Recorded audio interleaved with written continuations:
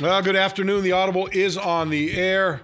Somehow I feel like I got run over by a train. It still keeps running over me over and over and over again. If you're watching us on Periscope, we appreciate you having us in your homes. And you can go ahead and send your questions via Twitter. Just hashtag The Audible. You can watch us on a rebroadcast on the Miami Dolphins Facebook page beginning tomorrow. And you can see us on MiamiDolphins.com. Joining me, John Congemi. And John, boy, this is one of those games, you're riding a 6-game winning streak, feeling pretty good about your football team. But you knew a couple things going into that game yesterday in Baltimore. One, that Baltimore is going to be ready to play. It was a very important game for them. It was a very important game for the Miami Dolphins. And you're playing in a building where they don't lose very often in December. And you get into those December months when the games count. And quite frankly, it was one of those games that I thought going into it where, hey, we'll kind of see what kind of Dolphin football team we have now, knowing that what was on the line, where you were playing, who you were playing against, a team that this team seems like forever has had problems with the Baltimore Ravens. But for them to come out and take that drive down the field, that opening drive down the field, I think they had 8 plays, 6 first downs, and the touchdown. That was a shot to the gut early on. And I don't think the team ever recovered from that. Well, the Dolphins didn't respond. That's for sure. And it was one of those games where the Baltimore Ravens led from the beginning and didn't look back. And Miami couldn't do anything about it. They couldn't find any execution offensively to stay on the field. I think the defense was exposed for 40-plus plays again in the first half. It was really reminiscent of games that were in the beginning of the season. Not so much the score, but the way the games were played. The offense couldn't put a whole lot together. There were some 3-and-outs. There was some bad chemistry, some penalties that you'd make a play, field goal, the roller coaster effect. It just seemed like one mistake led to another, and the Ravens didn't make any. I mean, they threw the football. They came in a really aggressive game plan. They threw the football 11 out of 11 times on first down to start the football game, and that's not really a Joe Flacco-led team. They came out, they attacked the middle of the field. The Dolphins couldn't stop it, so the Ravens said, you know what, let's do a little bit more of that.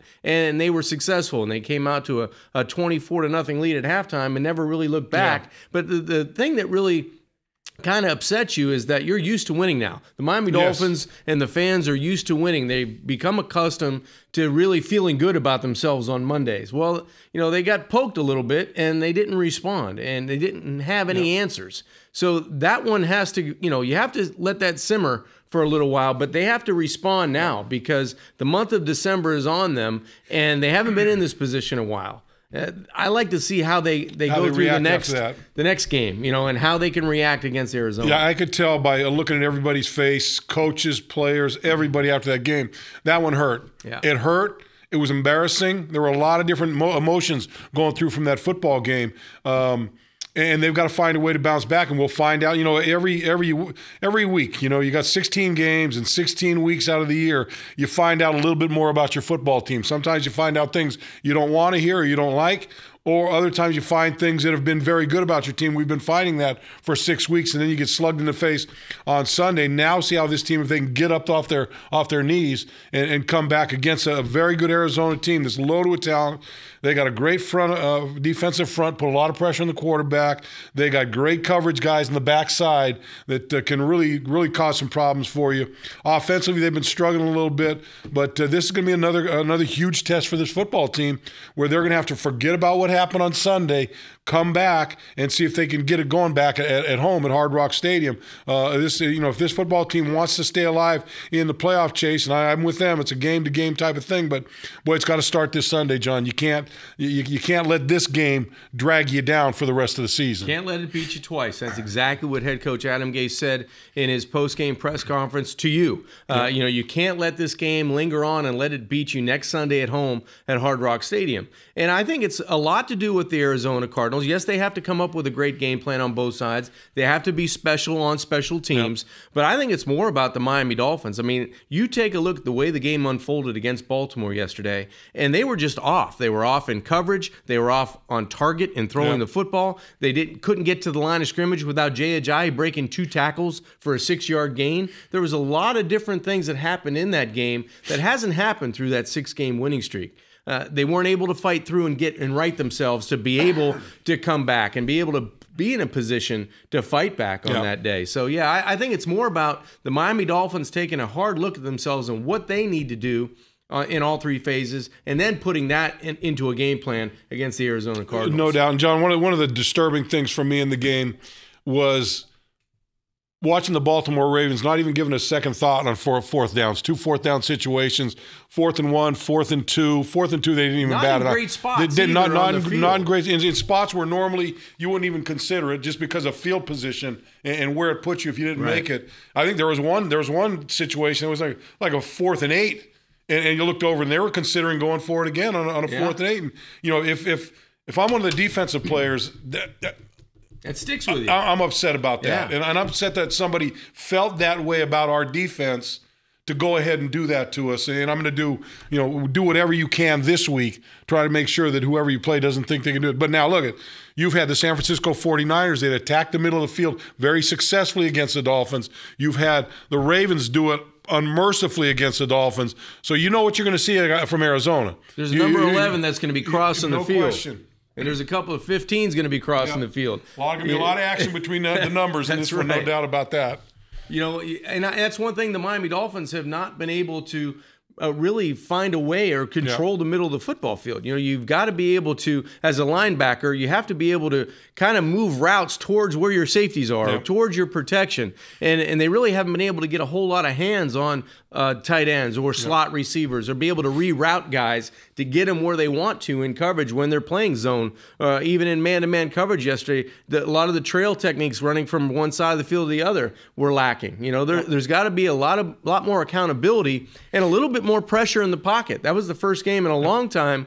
We even though Joe Flacco got rid of the football very quickly, catching it, dropping, throwing. There was a lot of good passing routes and schemes by the Baltimore Ravens, but you have to get a hand in the lane, in a passing lane at some point. You have to be able to create some kind of uncomfortable feeling for a quarterback. That never happened. It was anything but it was pitch and catch all day long. It was 7-on-7. Yeah, no doubt about it. Hey, you're watching the Audible here. You're watching us on Periscope. You can send your questions in via Twitter. Just hashtag the Audible. You can see us on a rebroadcast starting tomorrow on the Miami Dolphins Facebook page and on MiamiDolphins.com. Let's go ahead and dig into some of these questions. Before we do, Kiko Alonso, broken thumb, had surgery. I saw him in the beginning of the game. It must have happened early on, first or second play, because he was grabbing that wrist early on in the football game. You knew something was going on there.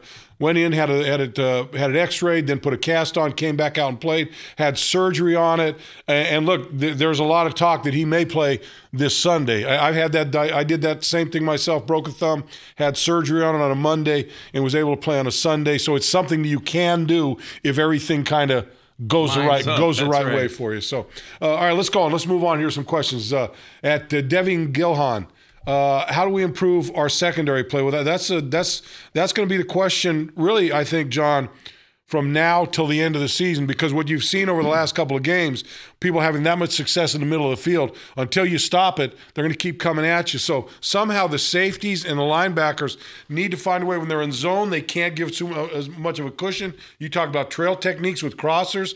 You can't give them that much space.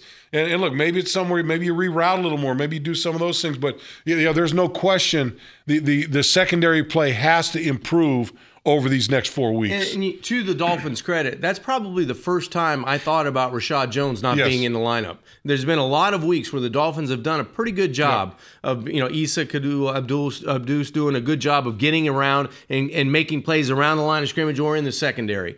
You've had a number of guys, Rambo coming in and doing a pretty good job. You've had Michael Thomas playing a number of different positions.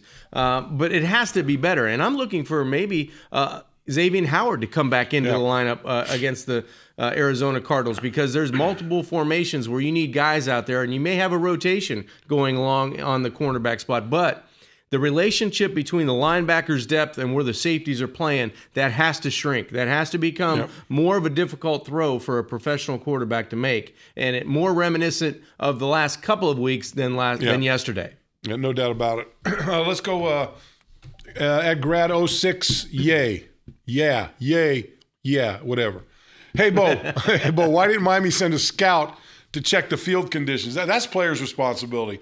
Players get out on the field hour and a half before the game. One of the things they need to do, especially on a grass field, is go out and test the turf. And the other thing, John, because guys were slipping around a lot. There was no doubt that the field condition affected the Dolphins' play. Didn't bother the Baltimore Ravens now, but they're used to playing that field. And I know they had resodded part of that field too. And John, the other thing that kind of popped into my mind was, yesterday was that day where they were wearing their cleats with the charities on them. Right. And so if you got a certain pair of shoes made for that game, but they're not the right cleats, and you wear them out there, you're stuck. You're stuck. Or you just say, I know Jarvis took his off and put on a regular pair of shoes. About midway through the first quarter, I saw Joe Cimino, the equipment manager, dive into the bag of shoes and start pulling some out.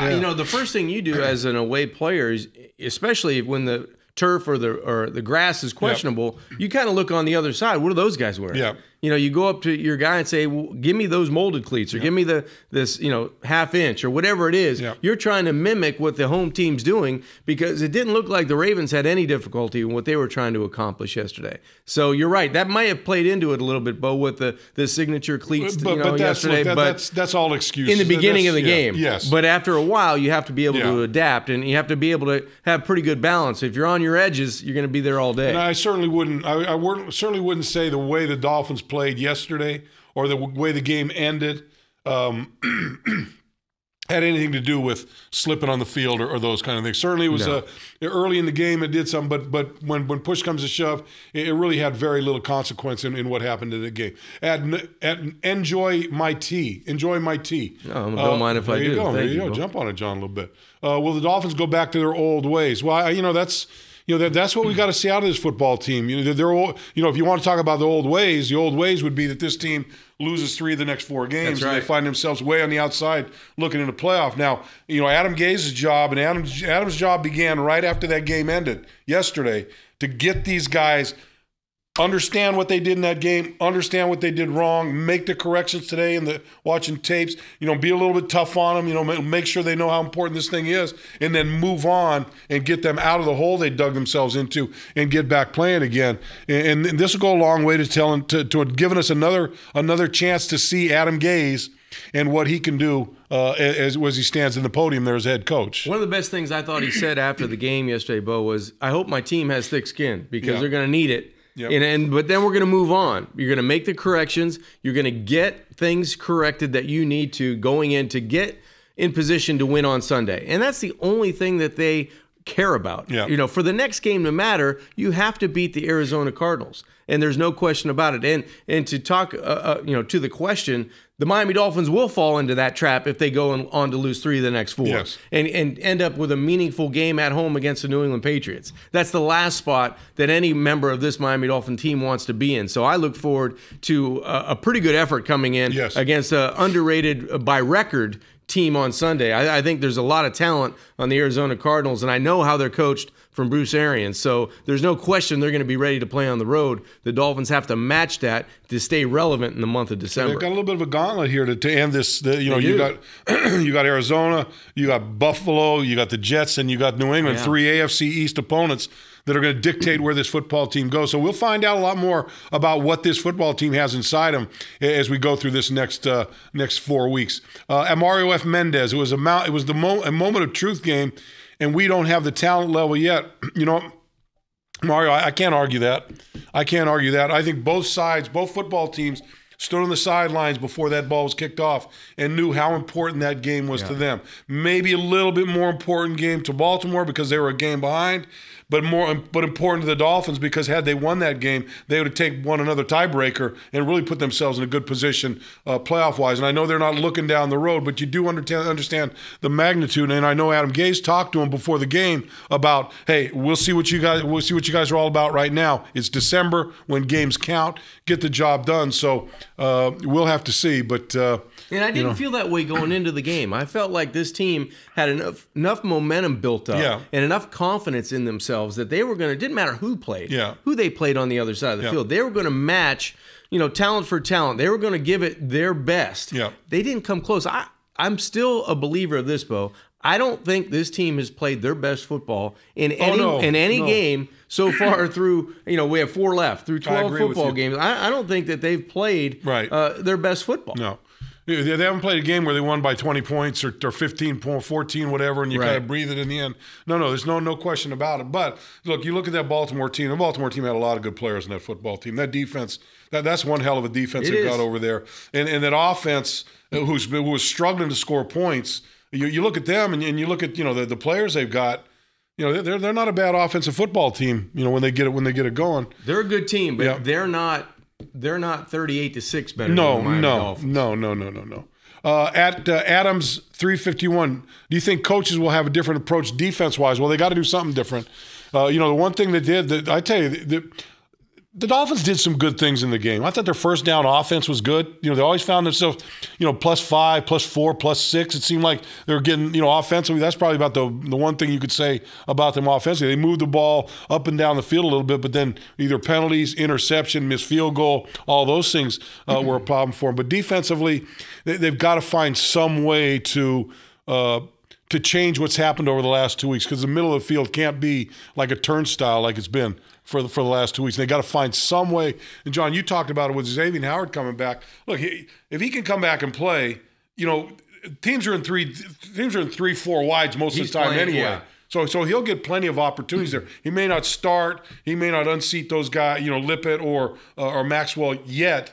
But he's going to get plenty of playing time if he's ready to play. And all the indications as of now seem like he is ready to play. I think the matchup that's going to be very difficult for the Dolphins coming up against Arizona is when they do spread it out. Yeah. And Larry Fitzgerald gets in the slot. And you've got a smaller Bobby McCain going up against a Larry Fitzgerald, who's very rangy, can catch anything with either hand that's close to framing his body. I think there's going to be definite matchups that Arizona is going to want to take advantage of. And I think it's going to be imperative that they find a way, the Dolphins do, to create some pass rush, to make that ball come out a little bit earlier than expected from Carson Palmer. I think those are the types of things that didn't happen against Joe Flacco, because I don't think he was touched throughout the entire football game. And when you affect the quarterback and you affect the timing, that shrinks the windows and it shrinks where your coverage is coming from. And I think that was really exposed yesterday. So I'm looking for that to change. Hopefully on Sunday they find a way to put and create more pressure in the pocket. That too, and then on the other side of the football, they're going to have to find some way to find some space in that secondary. Explosive plays. They've got to get big plays, and look, they got Patrick Peterson, Tyrann Mathieu. Yeah. I mean, they've got a lot of talented players that play an aggressive style of defense. They're going to be attacking every football that's up in the air. So that's going to be Calais Campbell. I mean, this is a football team that's they have talent. When you look at their talent, you forget their record. Their talent, they got plenty of talent there. Alfred Ordonez, let me give you this first. If you're watching the Audible on Periscope, you can send your questions in. Just hashtag the Audible. You can also see us on the Miami Dolphins Facebook page on a rebroadcast beginning tomorrow, and on MiamiDolphins.com. Alfredo Ordonez 7. When do you think Pouncey will play? That's a $1 million question out there. He's saying his hip feels pretty good. I think he's got a chance this week. But look, the funny thing about Mike Pouncey and where he's at right now, there's a chance he could play on Sunday, and there's a chance he doesn't play again this season. You're right. I think those chances are probably 50-50 one way or another, and I think he and the Dolphins team doctors are really the only ones that know about that. I think you're right. You see him and he's walking around, and you feel like he looks good. He looks like great. He can play. But you're right. And maybe a 160-minute game is all he has left for this season.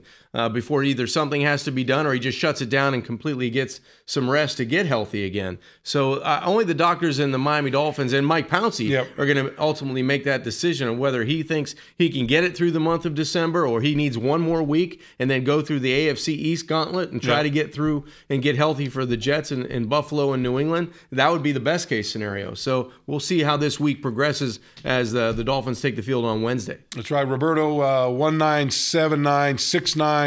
With a healthy O-line, can it carry the defense for the rest of the season? No, the defense got to step up and play. They've got to step up, and they got to be better against the run, and they got to find a way to get to get some coverage tightened up down there. And look, as I was saying earlier, the defensive front, I thought they were getting pressure. They were moving. They were collapsing the pocket. But Flacco was just getting rid of it so quickly. There were times where I thought that Cam was just going to run his guy over and take him right into his lap. But then there's the ball out of the pocket and couldn't get any done. So the defense got to do their job, but the offensive line can't help the defensive line. They've got to get the job done themselves. Moonjaw 6, Jim. From Moose Jaw? Moonjaw from Moose Jaw? Moonjaw 6, Jim. So I wonder if these are really like their whole Twitter names on there, or if Leon's misdoing. But Leon has a tendency to spell poorly. I don't want to start. When we start 15 minutes late here, but that's I'm not going to get into that.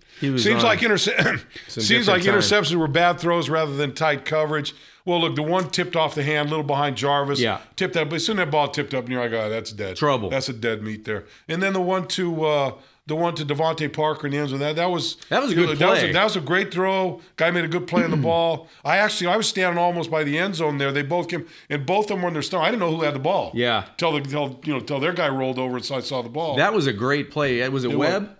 It was came Webb, out of the middle of the defense. That was all the way from the middle across the field. That was a good throw, and you're hoping that Devontae comes down with that 50-50 ball. But I'm not so sure when he was running his route that he thought the safety was even going to be a factor in the play. So you credit good defense, but the throw in the red zone.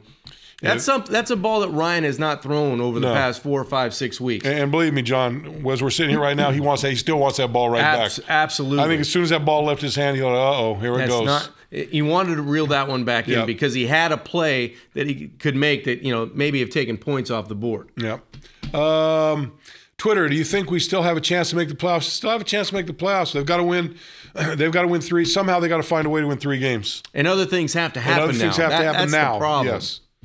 But I don't think they win 2 more games. I don't think they get in as a 9-win team. I think somehow they've got to win 3 of these next 4 games. You have to get to 10, and then you have to hope that Kansas City falters or Denver. And I think maybe with the schedule that Denver has, because they have Oakland, they have I think Kansas City head-to-head, and they have somebody else. You kind of hope Denver falls away to the wayside. Yep. So, it's Kansas City or Denver, but I think in looking at the tea leaves and looking at the schedule, it's more about, how can Denver fall off more than Oakland or Kansas City. At I Got Game, New Jersey. Bo, were you ever part of a whooping like that? Oh, yeah. I was involved in plenty of them like that over my career. Playing a football. I can remember one year one year with Coach Shule, we went 8-8, and I thought the world was going to come to an end. And we played a game. I forget who we played. We played so bad we got killed. So bad we're watching special teams film, and the whole team would watch special teams. And he got so pissed, he turned the lights, shut the projector off, turned the lights up, got him in front of her, and says, Jesus, I can go over to Carroll City. I can go to Carroll City, get 22 guys, and go 8-8 in this league. What do I need you guys for? That's how bad. We're actually paying you.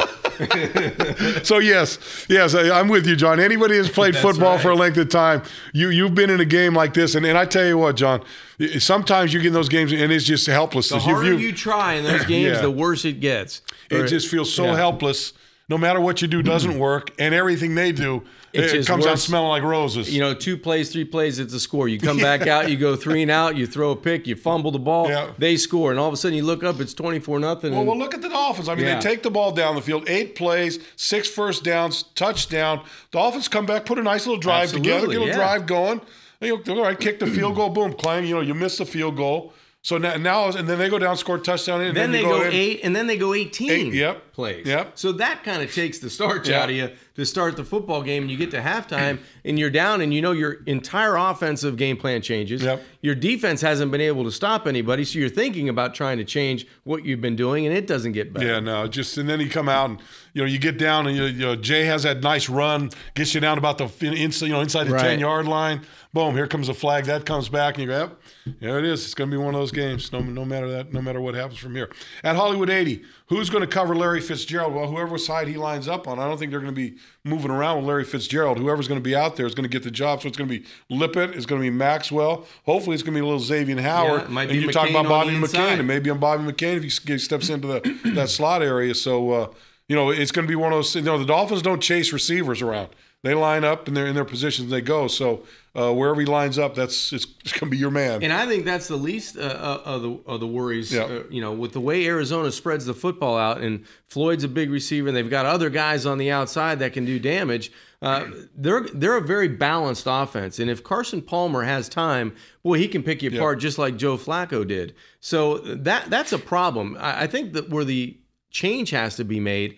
This is an aggressive style of defense that, the Dolphins have played throughout this stretch. They've been able to add one guy. They've been able to do things.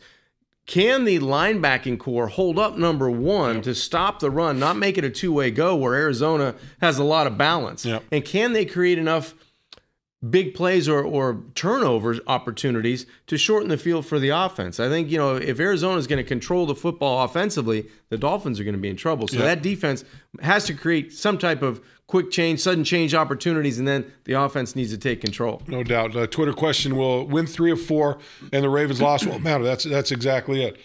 But they've put themselves in a position where they do have to win 3 out of 4 games if they want any chance of getting to the postseason. At 38, Double D Lover. Bo, please share the importance of a team such as we are and being resilient after this loss. Well, you've got to bounce back. I mean, look, if you want to be you don't bounce back after this loss. At the end of the season, this becomes, that's just another Dolphin season, like another Dolphin team that can't get the job done. This franchise needs a shift. This franchise, and it got a big shift during that 6-game winning streak with the Dolphins. All of a sudden, they're doing everything they need to do to win. They're making their own breaks. They're taking, their interceptions, takeaways, special team scores, all those things. They're doing the things that help you win football games. Sunday, they didn't do anything to help them win a football game. They've got to come back and find a way to be that team that finds a way to win football games and get things going. If not, it's going to be a little bit of, there's going to be a lot of grumbling during the offseason. Oh, same old, and all the work that they did in the middle of the season will be for naught. Well, I think I felt it, and you probably have too, because you've been around the team as much or more than I have.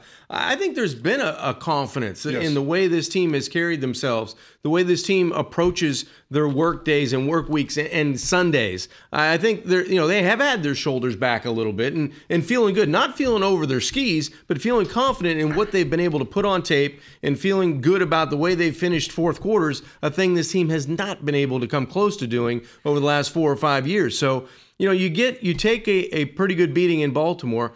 This is the week. How do you respond? Yep. And I think that's where you tell if you've maybe taken a trip around that corner and riding the ship and riding the franchise and feeling a little bit good about who you are as a football team. Yeah, I think no doubt about that. This team's got to find a way to end the season off on a positive note. Just for the look this.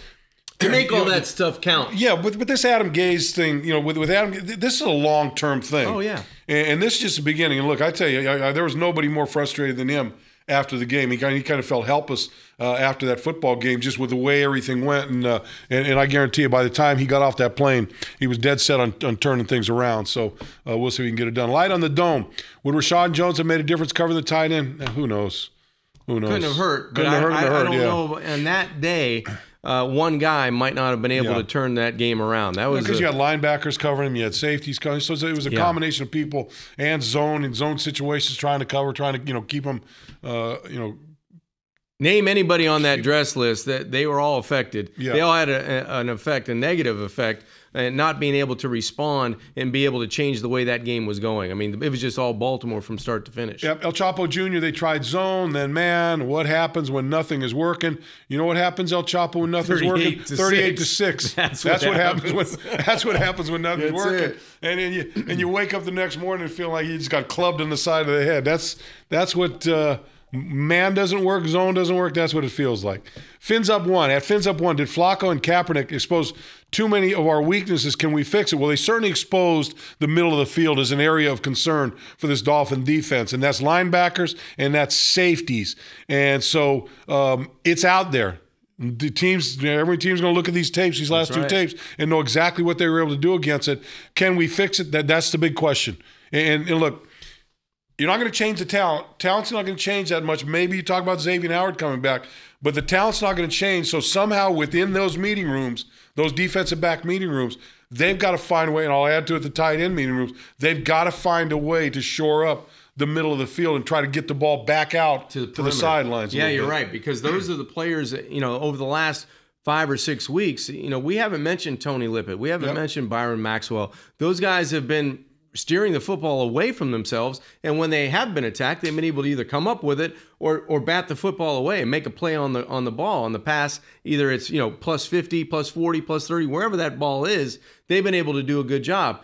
Now you take the template of Arizona going into this game. Sure, it's a copycat league. You're going to see plenty of tight end seams. You're going to see plenty of all goes with maybe somebody checking down to separate the linebackers and the safeties and try to exploit that. I would, if I was an offensive coordinator going up against Miami, do it until they prove they can stop it or at least slow it down. Yep. So I think Miami's going to have to make some adjustments, look for some personnel changes in there. If Kiko Alonso is not as fortunate as you were when you had surgery on your thumb and isn't effective or can't play, somebody has to step up. It's going to be Mike Hall. It's going to be a mixture of guys. It's going to be Noah Hewitt, whoever. It's going to get the opportunity out there. Twitter, what's the one hole on the team that needs immediate fixing in next year's draft? John, what do you think? Linebacker. Yep, I'm with you right there. I think the Miami Dolphins need to find a young linebacker in the draft, early in the draft. Yes. And I think they missed out on that 2 years ago where they would have had a guy that was going into his third season now. But I do think that would be the position of need. There's no question in my mind.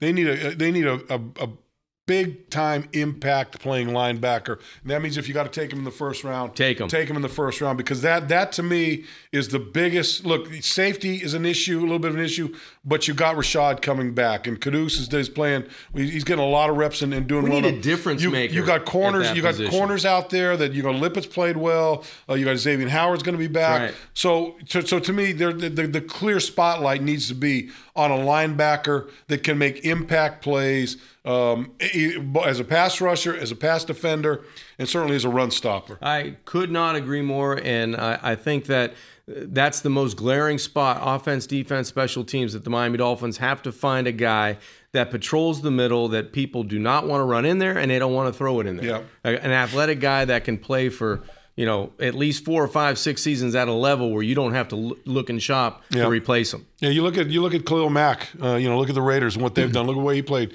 They move him around, and he's that's a terror. That's the kind of guy. I mean, that's the template you're looking for. Yeah, that's the template you're looking for, no doubt about it.